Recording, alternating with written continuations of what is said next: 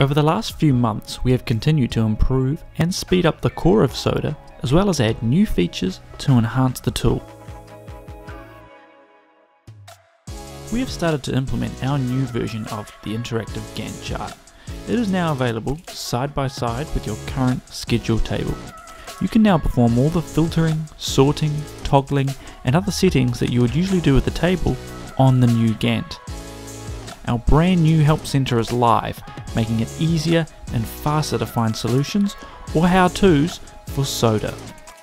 Frequently asked questions have also been added so that our most common queries can be found immediately. Social media like in-app notifications have been added to Psoda, which capture all your current email alerts on screen. A new Schedule Commands tab is available for administrators to monitor your specific user's server commands in Psoda, such as running reports or copying assets.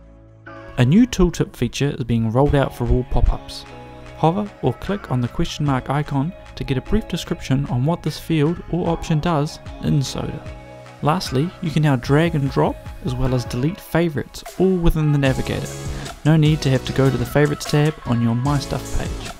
As always, we will continue to improve and add new features, and it's all free with your Psoda subscription.